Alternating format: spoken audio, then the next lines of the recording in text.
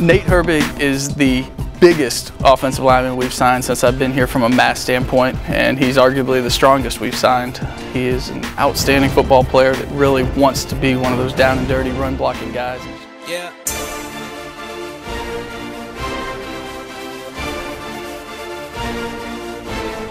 Yeah. Keller under pressure again, dumps it, intercepted, flipped off, quick shot. It is Love in the backfield. Love brings attack on the spray. Herbig plus Love, you're not going to catch him.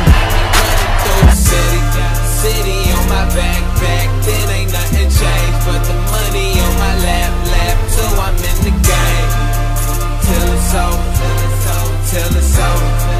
okay, so I be running through the city on my back, way before the fame and all this love and all these stacks. I was just a little homie, now you see me bossing up, never see me in a suit, sue me, I don't give a fuck, got the whole team. That's like motion where they brought Marks back into the backfield, and then a great pull from Nate Herbig, the true freshman, coming from the strong side of the field, motioning to the backside on this power play, and McCaffrey so well blocked at the point of attack, untouched to the paint.